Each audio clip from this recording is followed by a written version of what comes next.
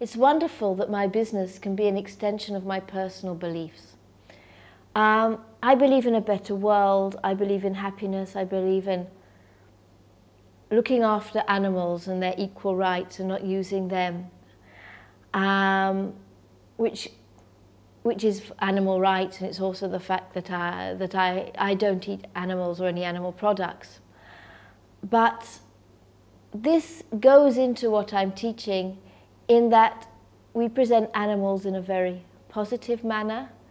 I want joy in the world, so I'm always looking for joyful teaching, so the children will feel the joy and feel joyful when they hear the CDs. I hope it goes into the parents' houses as well, through the music, through what we're reading, through the stories. Stories have happy endings, none of these miserable, nasty endings.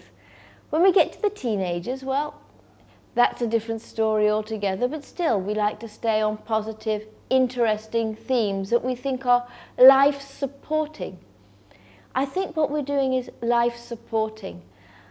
I want children to grow up with a feel of who they are, being part of the world, of a happy world, of a good world.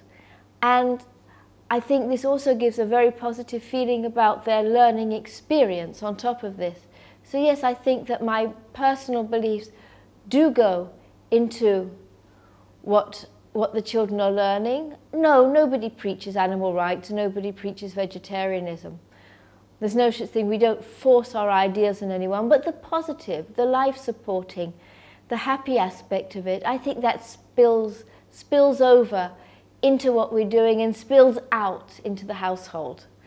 And I think that parents and children feel this.